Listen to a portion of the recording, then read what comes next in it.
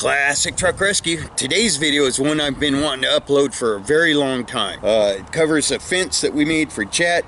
He was having problems getting out. Well, he wasn't having problems getting out. He was just getting out. He was getting all over the property, making messes, if you know what I mean, in the wrong spots. And he actually got out on the road one time and almost got hit by a car. And that made us really think. We didn't want anyone getting hurt, and we didn't want Jet getting hurt. So I had to drop everything right before our wedding in September and build a 600-foot fence for him. So that's what this video is about. It's not going to be a series. You're going to see the whole project in this video, not from start to completion, because I already had one section done. I will include a link right here to the first video I made on it, so you'll know everything you need to do to make a fence just like this. If you want to build a low budget, decent looking fence, just watch these two videos and I'll show you everything that I learned and how I did it.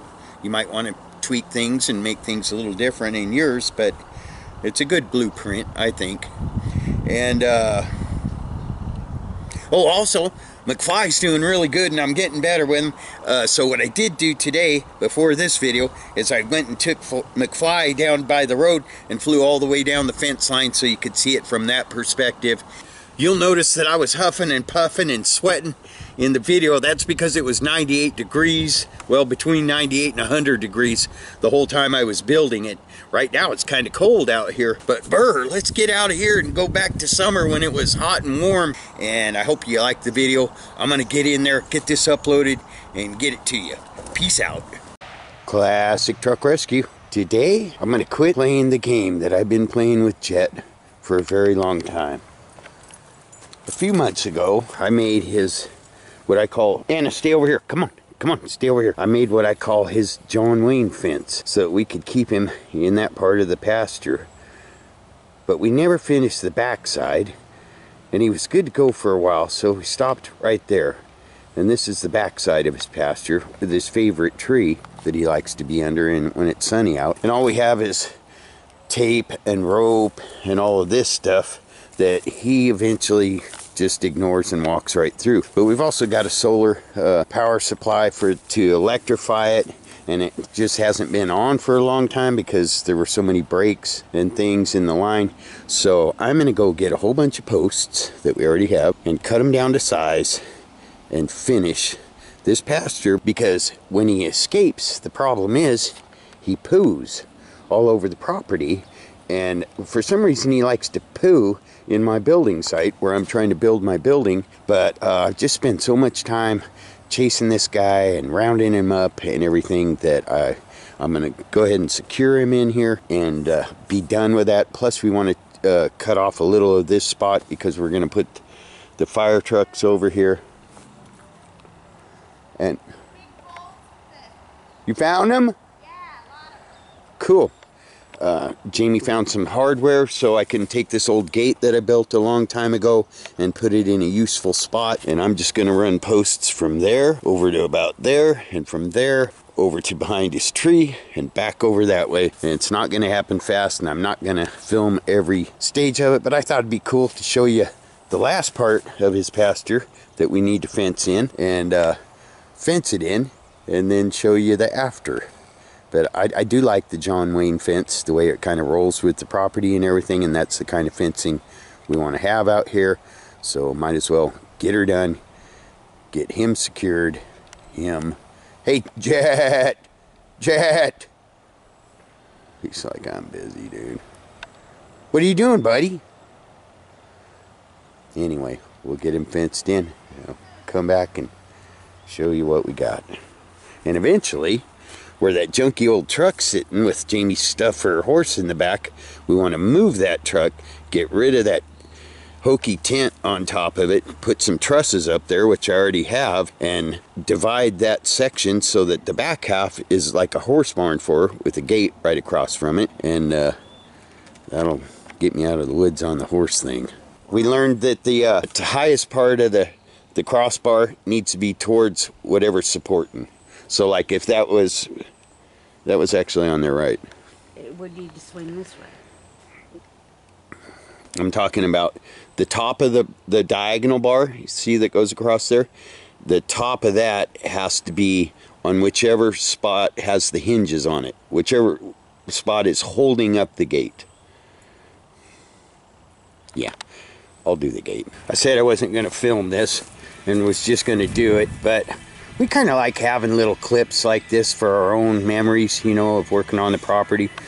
Jamie's been out helping me. We got she's using her little tractor to haul away all the debris and stuff and divide it, put the wood on the fire pit and the T-posts in one spot, but we got all the old T-posts out and opened this up, and I've started clearing on his tree. This is Jet's tree, huh, Jet?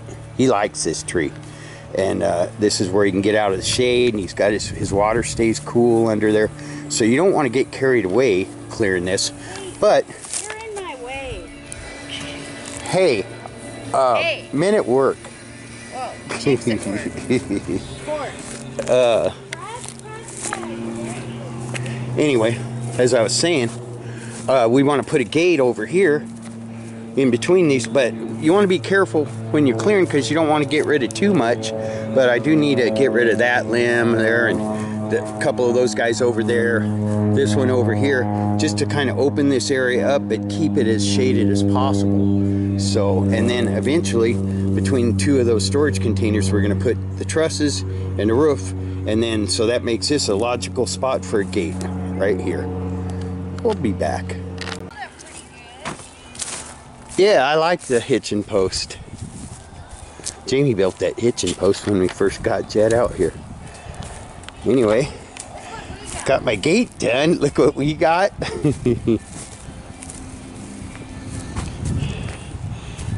Oh, she's already started decorating. Anyway, got a real good post we found from the posts that we bought at the vineyard that were reclaimed, and this is the first gate I built out here, huh, honey? Second gate. Huh? Oh, yeah. It is the first gate, and there's a little thing on the post over there that I put on there when I built this gate. It's kind of engraved and says Jamie's coffee spot and the date, and we're going to move that over here and put it right there. Anyways, so now that I've got the main post with the hinges on it, I'm going to dig a hole right here for the other post. This is going to be neat, huh? Are you going to have... Oh, wait. Are you going to have that post so it rests behind this? No, because we got this latch right here, so I'm going to put this post right here. But I'm a round post here, but I'm going to put a flat board on it and put the latch on the flat board. With it, as well balanced as that is, it's just got to hit the right spot, right?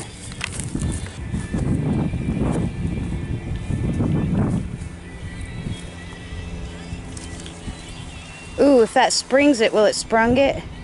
Well, I thought about that when Oh, it well, started going, but it seems to bottom out at just the right spot. We'll just have to remember to let it open slow. But that works good, huh? Mm-hmm. All right, let's get the hole dug for this guy. Did you mark it? Yes.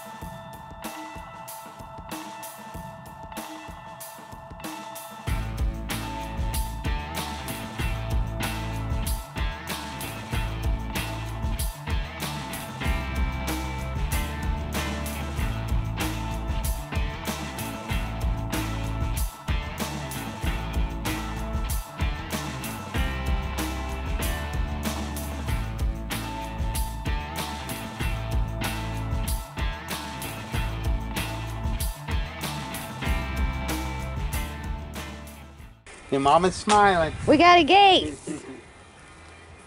A gate that's attached to nothing. Yay.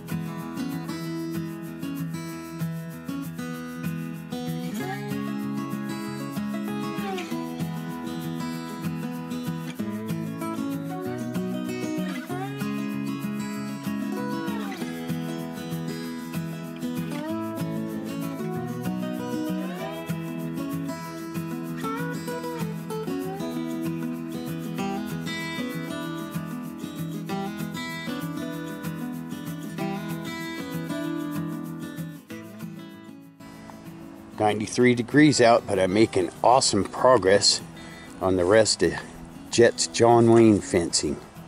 Just got to finish putting posts in down there, and then I can start putting my cross pieces in. I'm gonna get a couple of logs and put on each side of that spot right there where it's indented, right where Anna just went through. I'm gonna put a log on each side going up, a taller one, and so I can put a little board or something across the top that says Crooked Post Corral. These are just old vineyard posts, and it may look kooky, and I'm going to get that area down there. I'm doing pretty good today. So that's the last stretch right there between that tree and where I left off out front. So I'm just going to go ahead and finish it all, and we'll have Jet securely fenced in. I've got a real good solar powered charger right there, and the ground rod that I can put in by that post over there, and we'll run one strand of 1.5" poly cord around the top on the inside, so that he'll have to come up against that before he comes up against the fence. I think it's going to work out pretty good. The Crooked Post Corral, home of Jet. It'll be neat. Anyway, going out front. Come on, Anna. Come on. Come on. Come on, sweet. Come on. Well, I didn't get it finished today, but I got a long ways. Jamie came home and gave me a hand for about 1.5 hours after I drilled all the holes and had all the upright posts in position.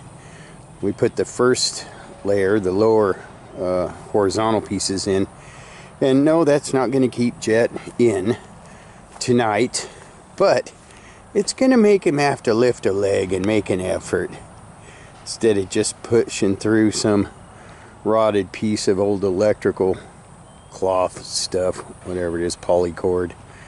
But I kind of made it wrap around his favorite spot there, and we'll get her done tomorrow. Well, that wound up being about 1.5 weeks worth of work, but Jet's all fully contained. Got my Crooked Post Corral done, made out of John Wayne fencing, and put a nice gate over here that swings open real good, pretty well balanced. And I have one section that I had to finish up right there, and it's all assembled, and all I have to do is go down the row and cut all the horizontal pieces off at the ends and the vertical pieces up on top, so they're like that, and it is finished, and I'm glad of it. It's a big project, but it's fully fenced from the back of the front section of the property all the way down to the road out front. About 600 feet of fencing, and that's what you need when you have one of those. Jet! Jet! Yeah, he's a happy camper. This is his tree, so we kind of made the corral wrap around his favorite spot so he could get out of the sun, and I think it worked out pretty good. And now I can go start getting ready for the wedding. As soon as I whack these tops off, I'll let you guys watch me bust a sweat.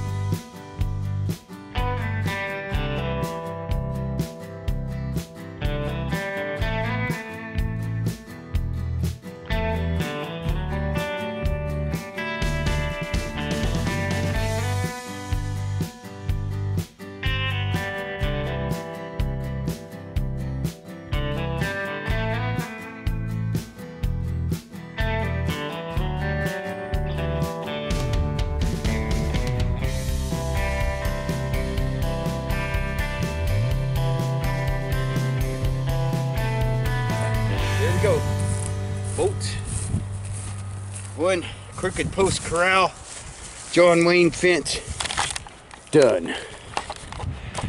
Done.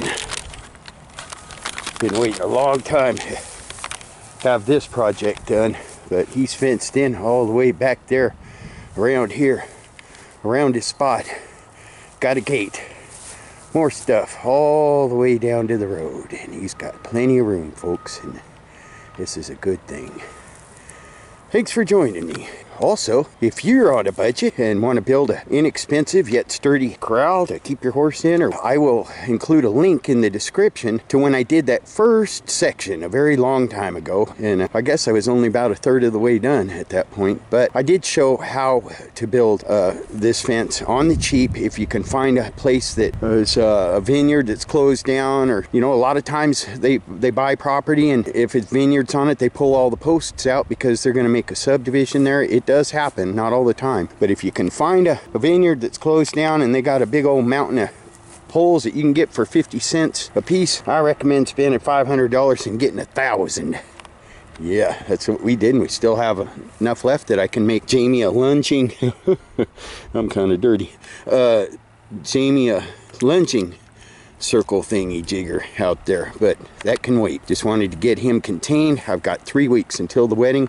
I am not going to have time to get the roof on my building, but I am going to have time to clean up the spot where Jamie wants to get married and set up a stage for the band. And then as soon as we get back from the honeymoon, that building is all I'm doing. I keep seeing that, I know.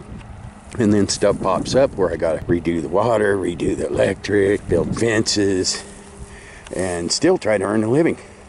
I'm gonna go ship some hats to some people who have been waiting for them. That's what I'm gonna do. Peace out.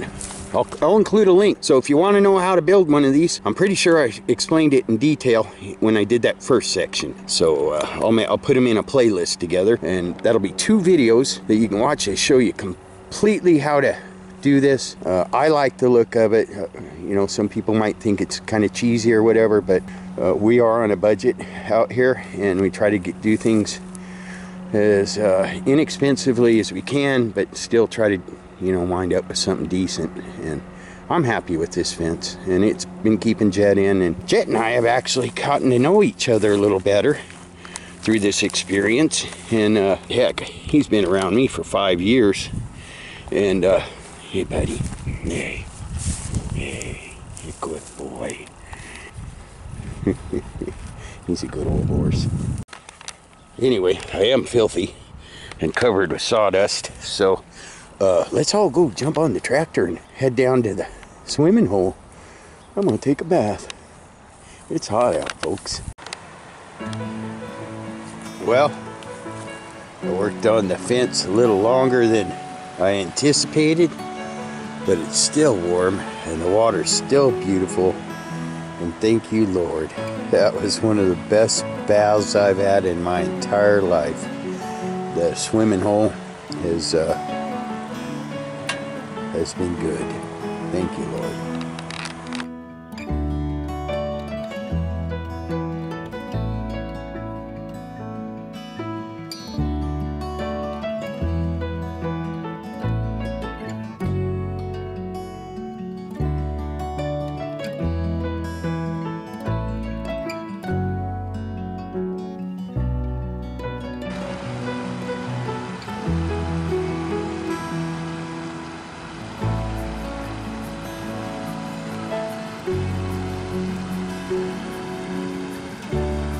Ah, he's a little too big for you, huh?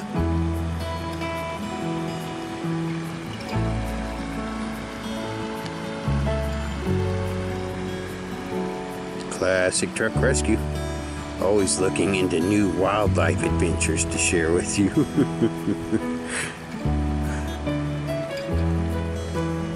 This guy's coming right after my foot. You stay away from my foot.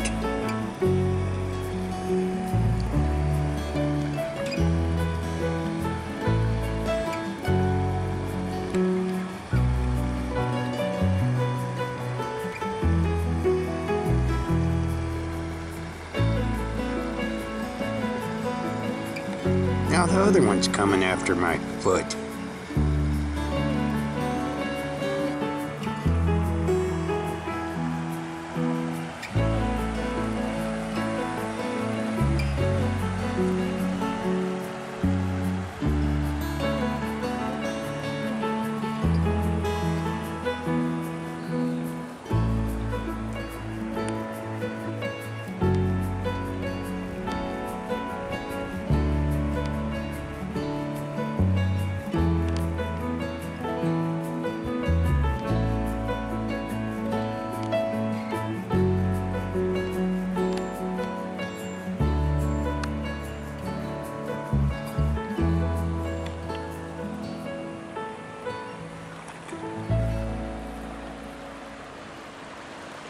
You never know what kind of critters you're gonna see out here on the Classic Truck Ranch. I wonder if he's spreading them.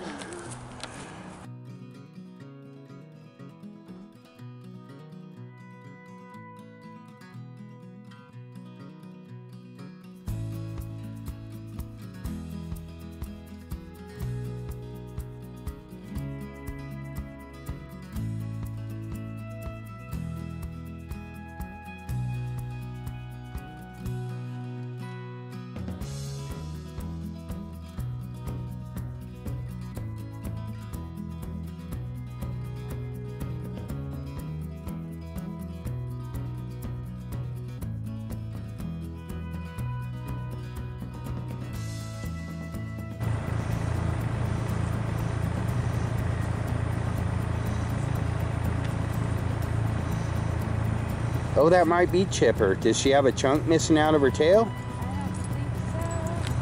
But she was lighter than him, remember? Wouldn't it be cool if they showed up together? Chipper and Sawtooth?